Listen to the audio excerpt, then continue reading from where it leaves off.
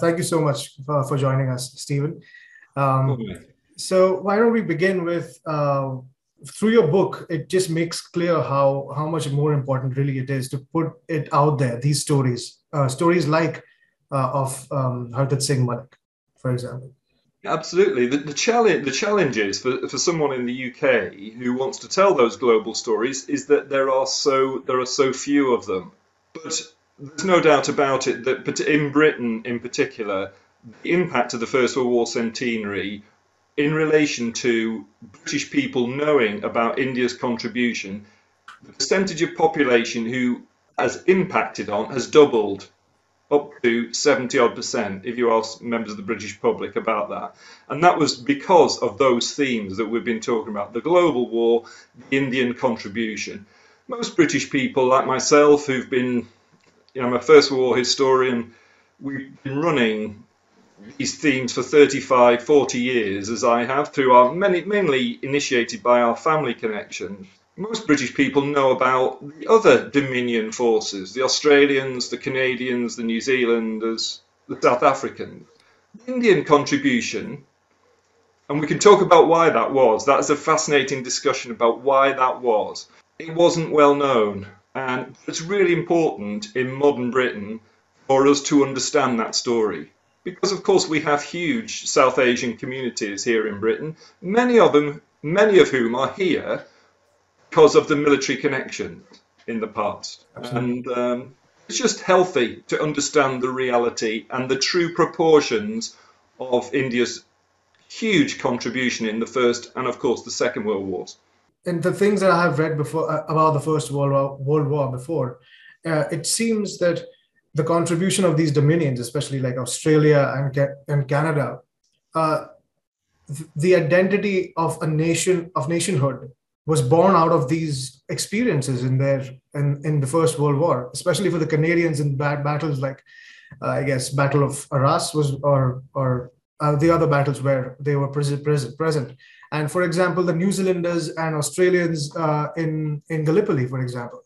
Yes. So, but that same kind of thing is not really spoken about the Indian contribution, as you mentioned before, right? Am I right? Yeah, that's right. Hmm. Until the First World War centenary, Yeah, which right. gave it a huge impetus, that knowledge and understanding throughout the Western world, I would argue, actually, for the Hmm. first time.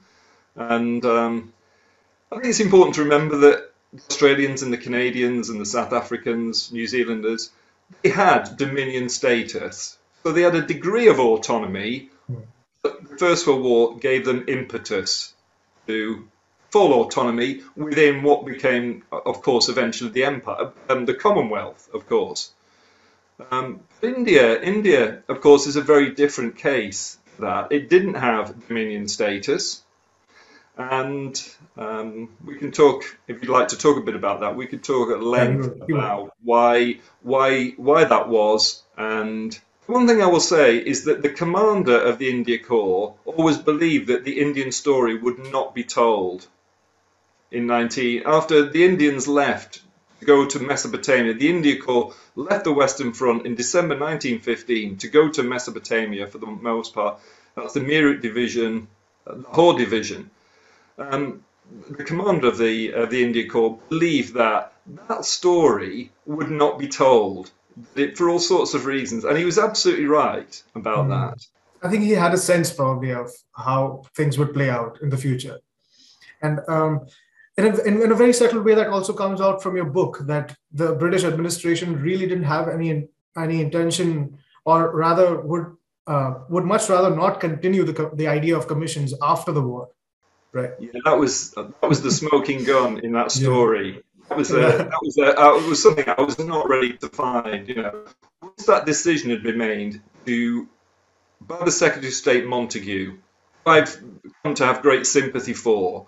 Once that decision had been made, I believe that there was no going back. But literally, as soon as the war is coming to an end, there is no further requirement to recruit Indian sepoys, particularly in the northwest, in Punjab, northwest frontier, and so forth, really pushed that recruitment in 1918 because Britain is running short of yeah. soldiers on the Western Front in particular, and then the war ends. I leave it when I'm doing my presentation to audiences here. I leave a gap, and the war ends.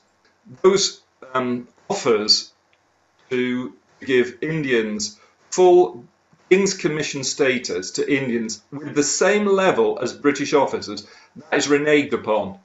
Like that. As soon as the war ends, and Montagu, who's writing after the war, and many of the, to be fair, many of the Liberal officers, not just within the Air Force, but in the India office in particular, they are scandalised by that. But the political weight is against them, particularly by the British military, by the army, the War Office. They will have no truck with it, and they're delighted that it's gone. Absolutely. You've made that very clear in the book many times. Yeah. And it's very important for that. And I actually just wanted to touch upon the Indian side of it. How do we today look at it? Look at this whole history. It's very sad, actually, very sad and very unfortunate that this period of the contribution of Indian Indian soldiers, so many of them in the First World War, has been, now it is usually looked upon as, Indian soldiers going and fighting for someone else's war, and especially the British Empire's war, which is not, and the contributions and not necessarily the contribution. They don't even look at it as a contribution to anything. Their service is actually not commemorated, not looked upon and studied and spoken about much until we have stories like this. And I think we can finally get to the story of Hardit Singh Malik now. He's born in Rawalpindi in 1894, but not particularly well off, a lower middle class family. The key thing to know about him and his family is that at that time, at the turn of the century, the British are establishing Rawalpindi as the great military base of the empire, not just in India, of the empire. Rawalpindi, huge military base. And his father benefits from building contracts financially. Many people ask me, how did Malik come to be educated in Britain? Well, his father developed sufficient wealth to fund that, and that was through contracts within Rawalpindi. And because of that financial benefit, his father was able to make financial choices on behalf of not just Hardit Singh, but his brothers as well. And as a result of that, his father believed that the local schools in Rawalpindi did not give the sort of education that he believed that his sons warranted. And as a result of that, there was a nearby British college, and he was able to recruit British educated, they were Indians, but they were British educated university lecturers, to come and give tuition to his sons. He learns traditional British university education, or preparation for a university education in Britain. So he learns about literature, about classics, about the arts. He also learns the importance of sports, certainly not golf, but cricket, hockey and soccer in particular. And then just to jump the story forward a little bit, his elder brother, LHI Singh, has already gone to Britain, followed a similar path that Hardit Singh Malik will follow. And the young 14-year-old, who's obviously, he's got a precociousness about him. He believes that he wants to go to Britain alone to be educated at a public school. He wants to, as preparation for joining the Indian Civil Service. And as a result of that, he travels alone in 1909 as a 14-year-old. And what's important about that, he was as well prepared, I would argue, he was as well prepared as any person from abroad coming to Britain to be educated in the public school system and the university system as anybody could be. And that's a hugely important moment. Absolutely. And it must have been so challenging. I mean, it's a huge challenge. Can you imagine a 14-year-old crossing such a huge distance all by himself? And you've painted a brilliant picture of that in the book. And it was it was really fun to read. What were his impressions when he first came to the UK? Yeah, absolutely. Yes, it was a challenge. It was some interesting things that I learned. For example, that there were no passports at that time. Before the First War, you didn't need a passport. And his father, as it says in the book, his father made his travelling the condition of his travelling, the fact that he had to make all the travel arrangements himself Right. from Rawalpindi and with his brother Tej in London, because his mother was opposed to her son travelling at that age. Well, that's not a surprise, of course. I would, as a father, I would think twice about that today, but those were different times. And I think what's interesting about that is that Malik himself, when he's interviewed in Oxford by one of the committees who were asking about conditions for Indian students at British universities, Malik said, actually, yeah, probably he sort of infers it was probably not a good idea me coming as a 14-year-old. That's the 21-year-old Malik with the sort of wisdom of life and the First World War. He says, yeah, that's probably not a good idea. But the 14-year-old had no qualms. But that's 14-year-olds, isn't it? Absolutely. And it's very interesting to read about, how he quickly got acquainted because of, as you said, that because of his liberal English education, at least prep school, that was done by English professors back in Rawalpindi. He was able to quickly, cultivate friendships and influence, it made a good impression on people that he met, right? Yeah, absolutely. I think that the best way I can explain this is the fact that most Indians who came to Britain before the First World War, be educated at universities, came as 18-year-olds, straight into a British university education sector. And that was what they did, it was what they didn't know, which is that public school education is not just about academia, it's not about study, it's also about character building, sports, and jocularity. The sort of socialising with other members of the British middle and upper classes, not all of whom are interested in study. And many Indians could not believe the lack of seriousness there was among some British students. But the serious part of that is that they often found it difficult to fit in because they had often no interest in sports, were very serious, academic, often could be isolated. And sometimes, of course, it ends up with knots of Indians becoming isolated in British universities. Nehru's own father, his advice to his son is don't just stay with other Indians. His two other cousins were at Cambridge, and Motilal Nehru says to his son, don't just meet with your cousins because you will become isolated. All three of you will become isolated. That is very much out of the Malik playbook, the Hardit Singh Malik playbook. That for a different reason, the fact that he was on his own, he'd been given in Rawalpindi a very good grounding and preparation for the public schools. And the fact that Malik played cricket and hockey and then would teach himself golf, that enabled him to be welcomed into that public school setting. I can't emphasize to your listeners that enough. The fact that public school setting, which was totally foreign to other Indian students, but not to Hardit Singh Malik and not to Nehru. Both of them are totally comfortable with the sort of public school ethos and Western educated people from Britain throughout their lives. Absolutely. And also, could you just touch upon the aspect of guardianship that the Indian students have to endure? And I think, and just if you could just explain what guardianship means to our viewers. And it was very interesting to find that Hardit Singh didn't have so much of an issue with guardianship. He actually gelled very well with with the people that he had to put up. Right at the beginning when he went to Eastbourne, right? Yeah, in terms of guardianship, before the First World War, among many Indian students who were coming to be university educated in Britain, and there's about 2,000 of them before the First World War, many of them in London, about 40% are in London, many of them can see that Britain is a free country, and it emphasises the fact that India is not free. A number of those Indian students become what we would now say radicalised in terms of they are going to promote Indian home rule. and Indian independence. And some of them, of course, take part in violent activity. Many of them don't. They just take part in what the British authorities consider to be seditious activities. We would just say it's a diversity of opinion today.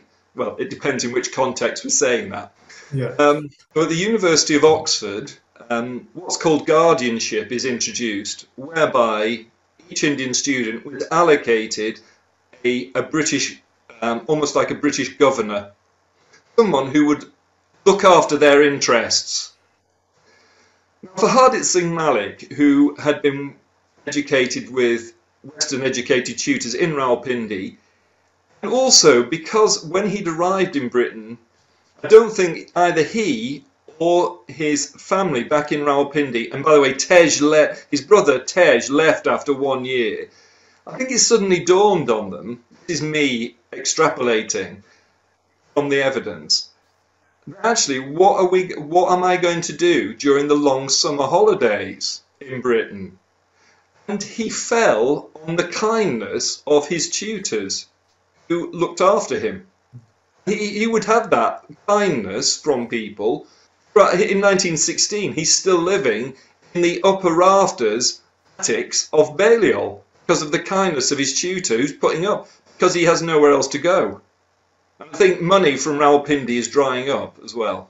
So I think that while most Indian students at the universities are given guardians to look after their interests, they see these guardians as being very suspicious, who are actually monitoring their political activities or just monitoring their lives in a way that British students did not have to put up with. And if you're 18, 19, you do not want a 43-year-old looking after your interests. Hardit Singh, he was completely comfortable with that.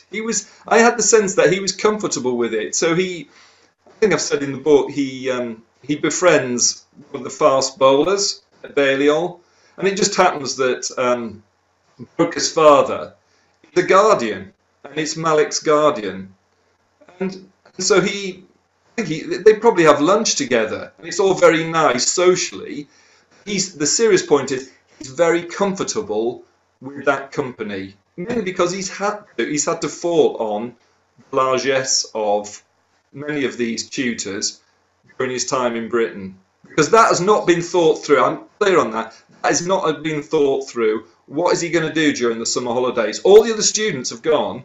I think somebody will have said to him, "What are you doing, Hardit Singh?" Well, he's not going back to Rawalpindi. He can't afford that.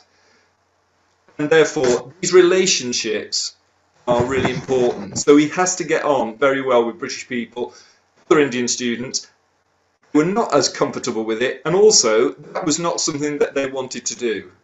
That doesn't mean to say Hardit Singh was not a patriotic Sikh Indian. He just got a different background, and he draws on that capital. His experiences with casual and severe forms of racism have been pointed out in great clarity throughout the book. Could you just touch upon that and how actually that kind of molded his character in an even important manner? I would say that actually enhanced his view that, I think the first thing to say is that if you were one of those 2,000 Indians in Britain at the start of the First World War, many of them wanted to join up. They believed that they could do so because if you wanted to join the Indian Civil Service, there was no bar to that. If you wanted to join the legal profession, there was no bar to it. Eventually, there was a bar if you went high enough up within the legal profession. But actually, on entry into the legal profession, there was no problem. And just so your viewers just set this context within which this story takes place. However, you wanted to join the British Army because you happened to be in Britain, and you were a British subject. That's also important to emphasise. You could not do that. That was a very difficult thing to do, even if you wanted to join at the rank of private.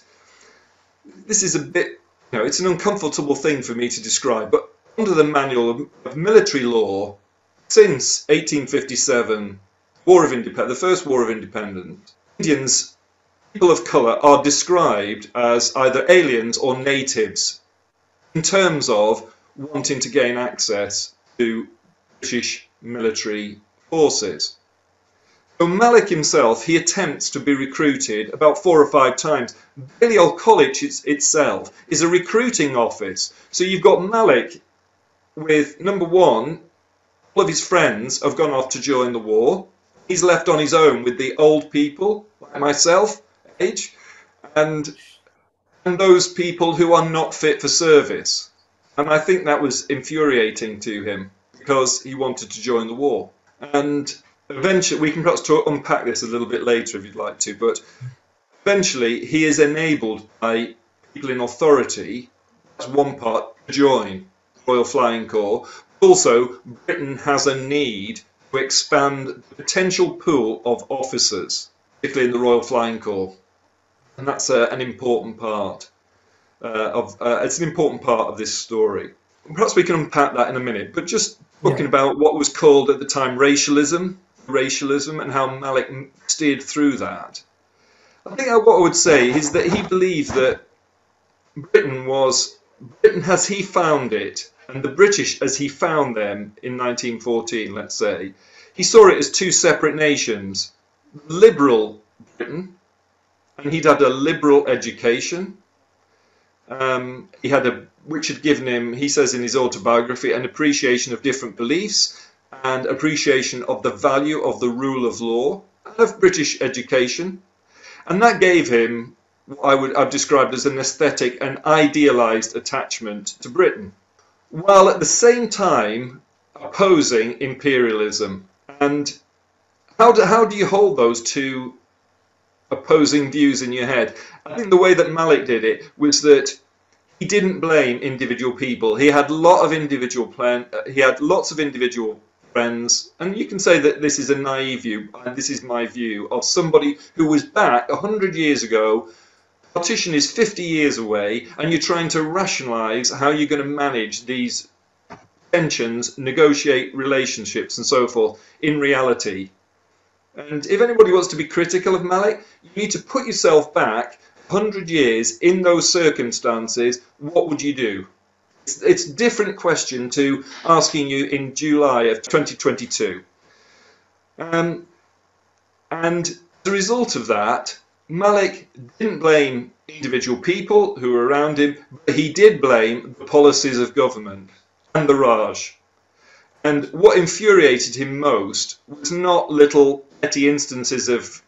He gave a wonderful interview in Hindi, actually, in the late 70s, and he says, there were petty instances of racialism.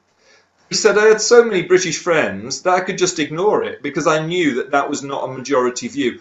What infuriated him was the policy obstructions that were put in his way by the government. They were governmental obstructions that were put in his way, either in Delhi by the Raj or in Britain.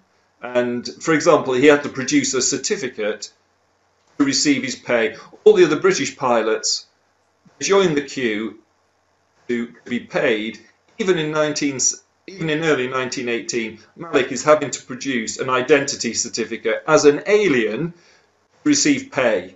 And what does he do? He's got friends, as it says in the book, a former High Court judge of Madras, writes to another friend in the India office, the wheels start turning. That's one part of it, the personal thread.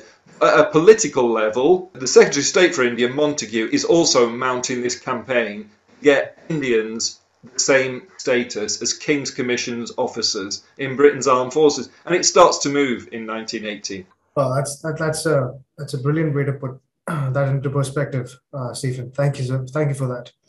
So I think we could start talking about a little bit about his inclination towards joining up the British Armed Forces. Of course, as you said, that once the war started, it had it actually did have a negative impact on his life, and his inclination towards joining up was basically pushed further.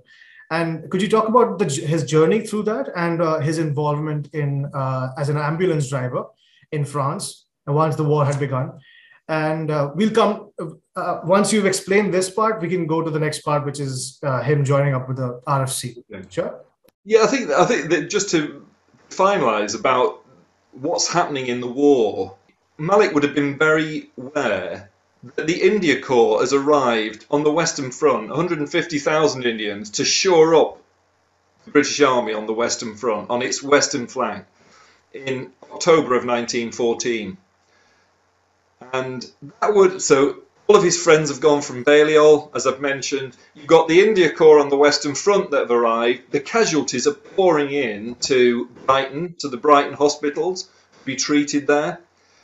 And when Malik attempts to join up, which he does 4 or 5 times, the best thing that is offered is that he can go and be a medical orderly down at Brighton, treating India Corps soldiers. And by the way, one of the reasons for that is that they've decided that nurses cannot be in contact with those soldiers. White British nurses, females, cannot be in touch with those soldiers. And they're looking for male orderlies, all right? That's part of that story. Malik wants to help the war effort. And through his contacts in Oxford, particularly his tutor, who happens to just be a trustee of the Red Cross in London, Malik is enabled to join the French Red Cross. And the Battle of Verdun is taking place, a massive battle, huge battle on the Western Front at Verdun between the French and the Germans in February, and as a result of that, the French are hugely short of ambulances in their hospitals. And Malik is enabled to drive a publicly subscribed ambulance in Britain down to Cognac in Western France, which has got a lot of specialist hospitals. It does specialist treatments for face skin grafts, eye treatments. Right. Also, I actually wanted to ask you about this, that I was a little surprised that as an ambulance driver, he was posted so far from the front line. I actually wanted to ask you this, that how come this was, I was actually taken aback a little bit. Yeah, it's because in Cognac, there were many hospitals, and of course, where have all their ambulances gone from Cognac? They've gone to Verdun. For your viewers, Verdun is on the border close to the border with Germany. And Cognac is in Western France. So absolutely right, your question, why is Malik sent to Cognac? Well, the reason is one, the ambulances have been taken from Cognac to support the hospitals where they're needed on the Eastern Front. There are significant numbers of hospitals in Cognac giving specialist treatment. But the casualty clearance at Verdun, which relates to Malik, is that soldiers are treated very close to the front line at the Verdun, and then they're sent all over France for treatment because the numbers are huge. We're talking about millions of casualties, and therefore Malik's ambulance, it's decided, is required at Cognac to service the hospitals because the trains that are bringing all these casualties from Verdun in Eastern France are unloading thousands of casualties in Western France, in Cognac. And Malik, it's decided, not by Malik, it's decided by the Red Cross and the French hospital authorities, we need this ambulance here in Cognac. So he's sent to Cognac. The important thing about that is that he can become an officer in the Red Cross, in the French Red Cross, the Croix-Rouge Française.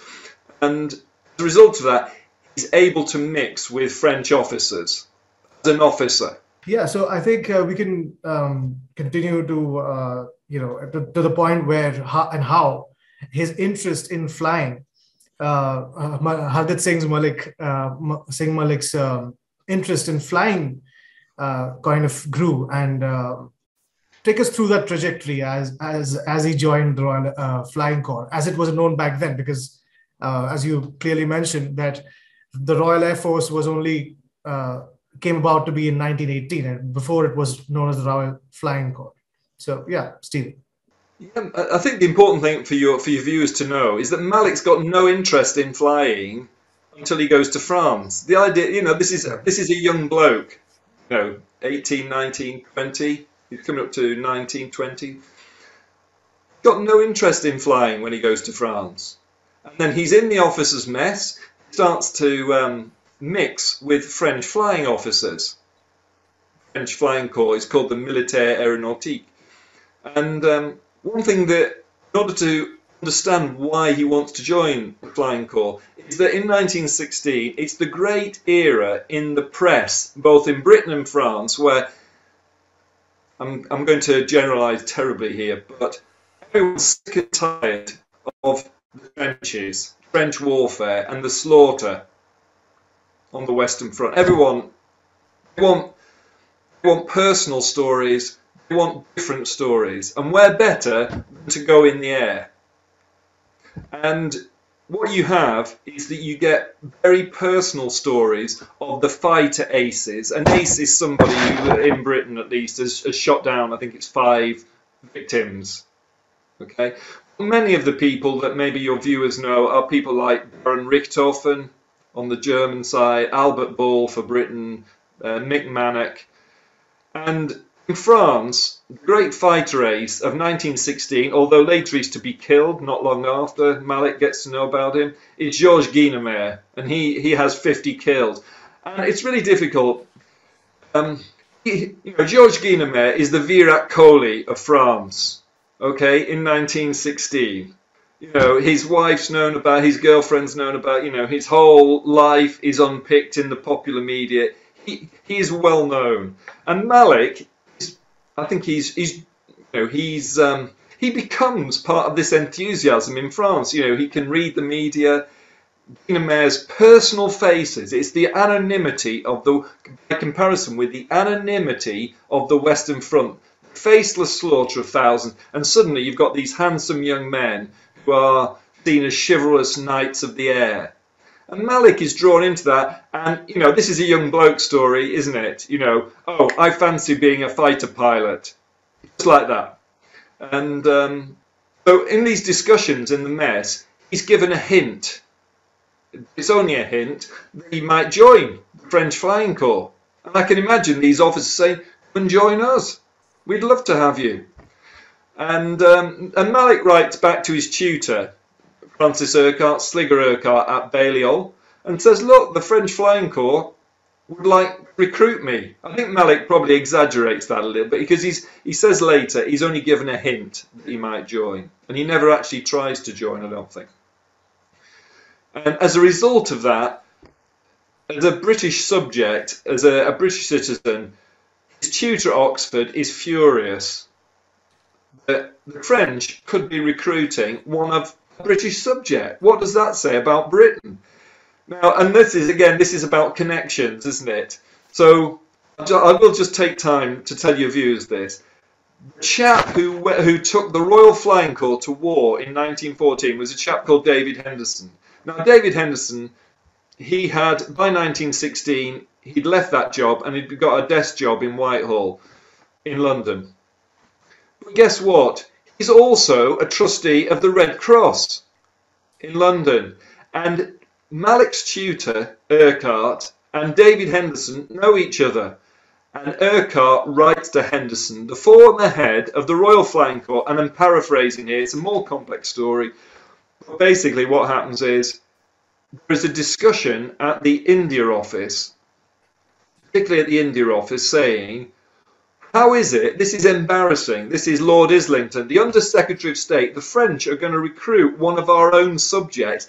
This is so embarrassing from a political point of view. The timing is perfect. So Malik is called for an interview from Konya, and he goes straight away. We're going to take you in. But what Malik didn't know, his death, was that his timing was perfect, because without giving this book, the British Air Force, the Royal Flying Corps, is running short during the Battle of the Somme in 1916 of pilots and observers. And as a result of that, the Royal Flying Corps and the India office have come to an agreement that a number of Indians are going to be recruited to see how they get on. The possibility of filling the gap, because they're short. The then head of the Royal Flying Corps, Lord Trenchard, he actually says, if we don't recruit more people, we're going to lose this war. because we need air power. We're running short of pilots. So many lost on the Somme, over the Somme in 1916. So Malik's timing is perfect. So what he didn't know is that he was one of 5 Indians who were recruited in the window up to March of 1917, including Malik in November of 16, and then the window shuts on Indian recruitment into the Royal Flying Corps. No more are recruited until the middle of 1918. Well, Stephen, it was a brilliant conversation with you, and thank you so much for joining us. It was, I had so much fun. Really, we had actually a really fun conversation. It was not Good. really, yeah. um, it was great to talk to a historian who was an expert on this period, and also because of the love of my love for military history, but also for our viewers and how for them to know the backstory of such a person like Hardit Singh Malik and others like him. Well, thank you. It's been a joy to talk to you, and thank you very much for having me and sharing that story. I appreciate it.